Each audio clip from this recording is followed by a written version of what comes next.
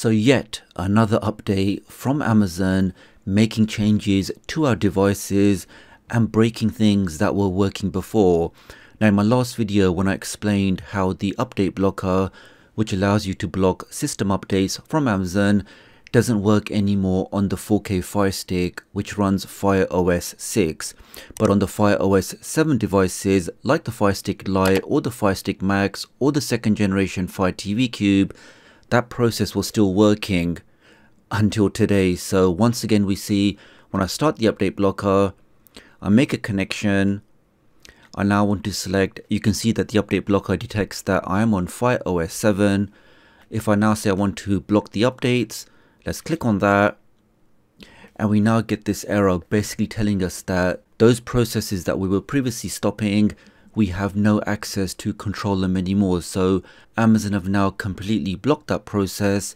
It doesn't matter if you're on the 4K Fire Stick or the second generation Fire TV Cube, we can no longer stop those updates coming from Amazon. Now you may be thinking, what's the big deal? I mean, Amazon must be sending us good updates, good fixes, good applications. Well, I think the main issue is the lack of control. So this is my second generation Fire TV Cube. I purchased this myself. I want to have that control of my device. So if I don't want the new home screen layout and I don't want to use any of these sponsored applications like IMDb TV or Amazon Music, why can't I choose the applications I put on my own device? And that really is one of the things that you lose, because at any time Amazon can push these applications onto your device, push these updates onto your device, and we now have no way of controlling them. And it's not just updates or applications, these updates can even break basic functionality on your device. Now over the last few days on my private chat group, lots of people have been messaging me that on the 4K Fire Stick, we no longer have the ability to clear the cache of those pre-installed applications. So if we jump over to my 4K Fire Stick now, here we can see on my 4K Fire Stick, I'm running the latest update, which is 6.2.8.1. And on this update, we can no longer block those updates from Amazon, but we've also lost the ability to clear the cache of those pre-installed applications. So, I mean, it's bad enough that Amazon pushed these applications on our device, things like your Amazon Kids or Amazon Music or live shopping.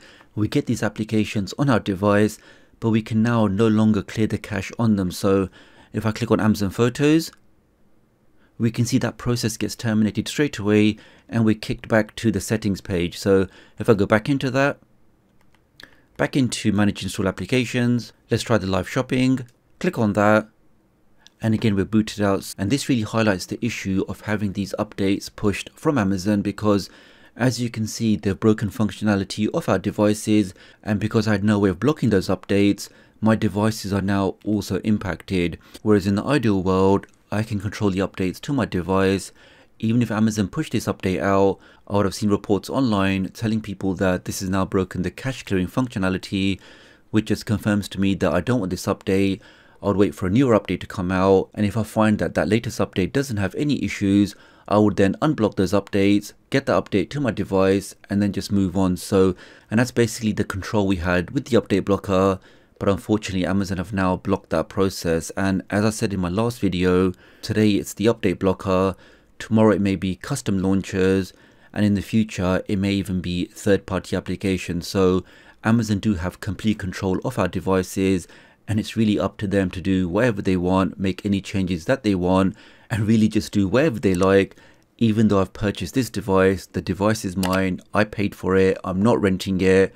Why can't I have that control on my device? And talking about Amazon having complete control of our devices, YouTube also have complete control about the videos that we make on the platform. Now, recently I received another strike on this channel because YouTube thought this video, which was just the official sports TV application available directly on the Amazon and the Google Play Store, they deemed that this application was harmful and dangerous. So even though this application is completely legal, completely official, because of that automation process, they just take down your video, they give you a strike, and I have no way of communicating with you, posting videos, creating community posts. I'm completely locked out of my account for 7 days. So this is one of the reasons why I did create my secondary channel, my Tech Doctor UK Extra channel, where as you can see, I've been posting new videos, updates to older videos, and of course live stream. So I do urge you guys to please subscribe to that channel with all notifications.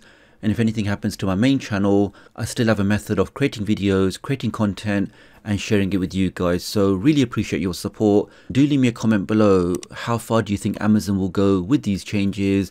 Do you think they'll block custom launchers next, or even third-party applications? Leave a comment and let me know, and I'll hopefully catch up with you guys real soon. Thanks.